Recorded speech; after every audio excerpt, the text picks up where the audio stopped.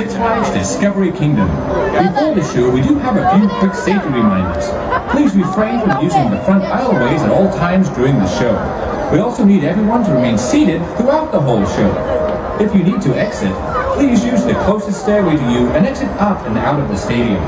Other than that, sit back, relax, and enjoy the show and the rest of your adventure here at Six Flags Discovery Kingdom. There's Mike.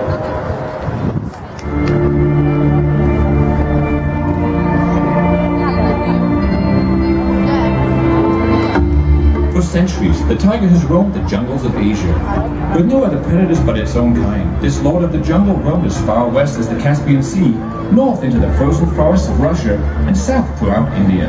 At the height of the tiger's reign, it numbered over 100,000, but that reign was not to last. A new predator arose to challenge the tiger: man.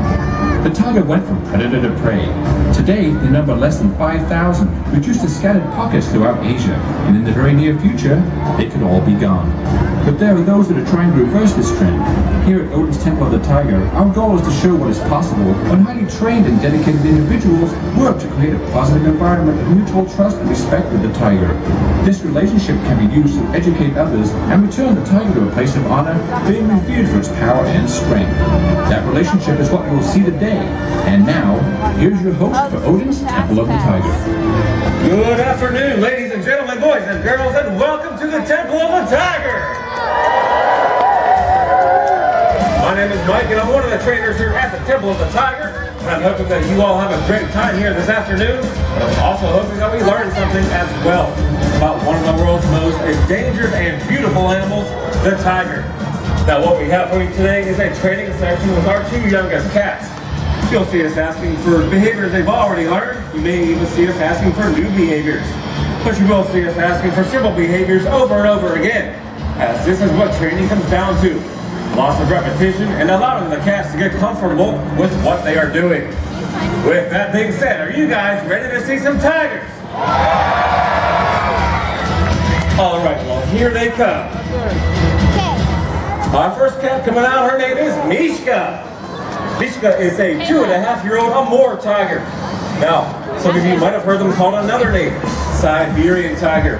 But the region in which they are found is called the Amur River Valley in southeastern Russia and northern China. So the more proper name for them would be the Amur tiger.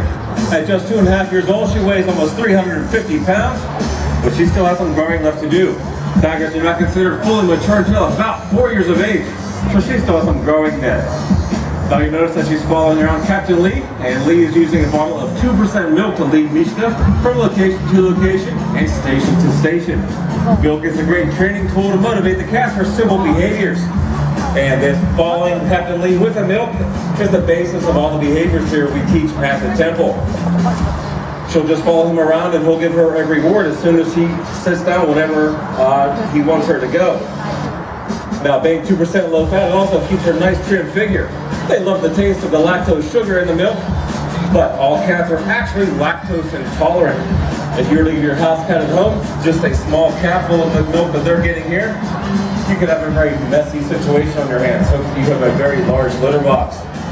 But these cats being slightly larger than your cats at home would have to drink gallons to feel the same effects. Now you'll see Mishka now performing what we call a fence rise. And she's already quite a bit taller than our trainers, but like I said, she still will do some growing for the next 1.5 years. And when she stands up, if you look very closely, you may even see those claws sticking through the fence, as we neither declaw nor defang our cats. It is illegal, and it can be potentially harmful to the cats. We'll have Mishka go over and perform a fence rise on the other side. Now, not only does it look cool, but it's also a very valuable tool when caring for our cats. Whenever they stand up on that hind leg, a large leg vein will pop out on the inside of that thigh. That will allow us to go up behind the cat and draw blood if need be, also administer vaccinations and flea medication, just like you would your animals at home. Next, we'll have Mishka go over and station on this rock, and she'll demonstrate the tiger's agility with a jump. Now, these rocks are about 10 feet apart, and tigers are pretty agile for their size, but they're not quite as agile as smaller cats like mountain lions, leopards, or jaguars. So we'll have Mishka go back and forth a few times just to make sure she has it down, but she's a pretty good jumper and pretty energetic about doing this for us. Now, also due to their size, tigers cannot climb very well, The claws are only about an inch to an inch and a half long, and in comparison to the rest of that body, that's not very big. But they are able to jump 10 feet straight up, as Mishka will demonstrate for us. You'll see she'll jump on up there, hang on to those razor-sharp claws, grab that meat, and then come back down for a 4-paw landing. Now this is a behavior that is fairly new to Mishka. She's been working on it all summer. And as you can see, she's getting it down pretty low. She's pretty enthusiastic about jumping up to the top of that tree hop. Now at this point in the show, we'd like to tell you why we feel like doing a show like this is very important. As I said at the top of the show, tigers are one of the most endangered animals in the world. In fact, there are only about 3,000 left in the wild today. That's less than there are in zoos across the U.S. Now there are two main reasons that tigers are declining: poaching and habitat loss. Now, tigers are all found on the continent of Asia, which is the highest densely populated continent in the world. And with that population expected to double in the next 30 years, there won't be a lot of room for tigers left to live. To give you an idea of how quickly this habitat is disappearing, in the Amazon rainforest, an area the size of a football field disappears every single second. That happens every day of every year. And it's the same pretty much all over the world.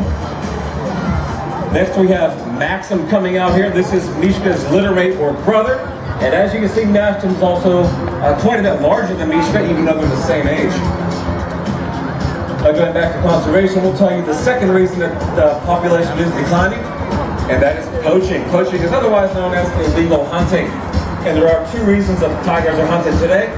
First, and most obvious, is for their coat. Many people think that a tiger's coat would look great as an area rug or a wall hanging. They're even been made into fashionable accessories like purses. In fact, right in the last 5 years, about 250,000 leopards were actually killed for their coats for fashion accessories.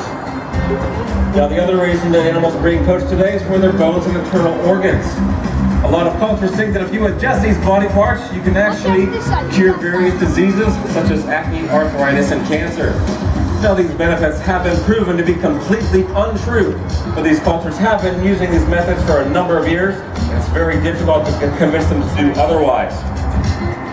But we here at the Temple of the Tiger think, and hopefully you all agree. In fact, let me hear you nice and loud if you agree that a tiger's coat looks better on a live tiger than on somebody's wall or floor.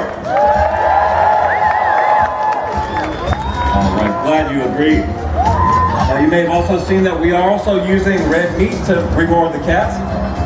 Cats are strict carnivores, meaning they only eat red raw meat. Actually, in the course of a week, we feed out close to 1,000 pounds of meat. Now, depending on the size of the tiger, we'll get anywhere between 5 and 15 pounds once a day for 6 days. We actually do have a fast day where they get a large knuckle bone to chew on. They will chew on that bone, play with it. By chewing on the bone, it helps clean their teeth, and they will actually ingest pieces of the bone as a form of calcium. When tigers make a kill in the wild, they'll actually ingest parts of the entire animal. Hair, skin, bones, even the guts. Sounds pretty gross, but there is no pharmacy out there where they can go get vitamin supplements, so they get everything they need from all different parts of the animal. If you were to feed these guys nothing but the muscle, they'd actually starve to death very, very slowly if they weren't ingesting all the parts they need. Now you'll be looking at the water out here and wondering, I thought cats hated water. What's up with the water? Well, for the most part, you would be right.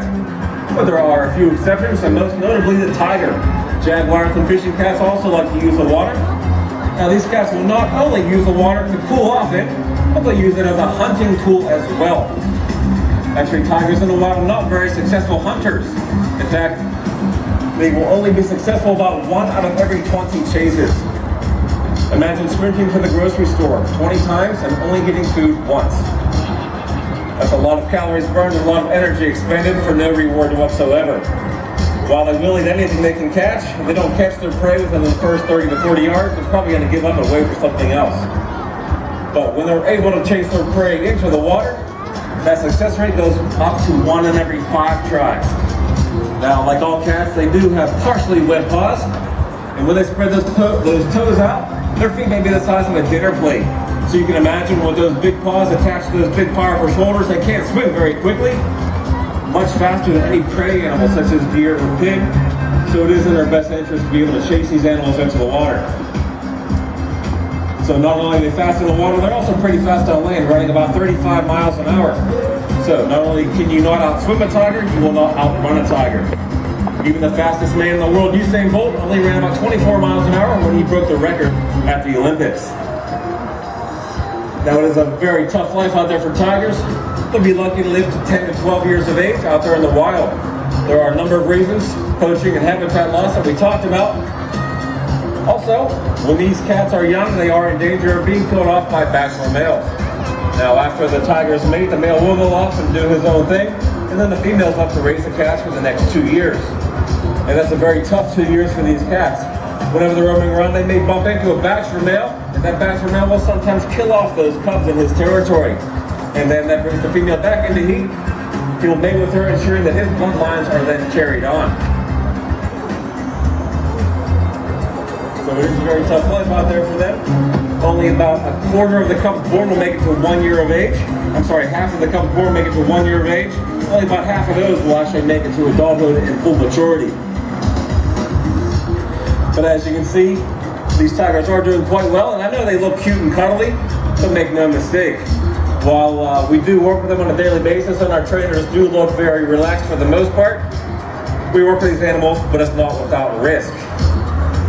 Now, in some states where it is legal to keep a tiger as a pet, authorities respond to about 1 mauling a month, usually involving a small child or the owner of the cat, in which case, most of the time, the cat is then put down.